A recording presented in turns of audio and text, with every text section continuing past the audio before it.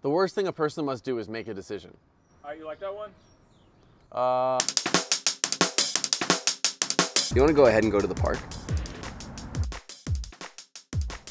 The most blissful state we can find ourselves in is as a prisoner in a nice prison. And the least desirable state we can find ourselves in is as warden. Look at 15th century art that depicts heaven, and that which depicts hell. The imagining of heaven is uniform.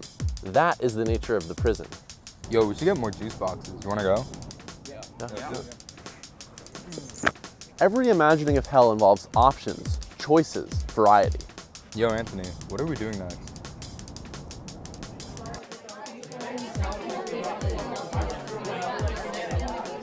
Is it so strange we like to envision ourselves as victims of fate in the predetermined arc of the universe? The terror of a decision is that it's a checkpoint to which you can never return. In making a decision, you can look back at what could have been, or what could have been, or what could have been, or what could have been, or what could have been, or what could have been, or what could have been, or what could have been, or what could have been, or what could have been. You can find this article in Enzo the magazine, issue number 7, page 4.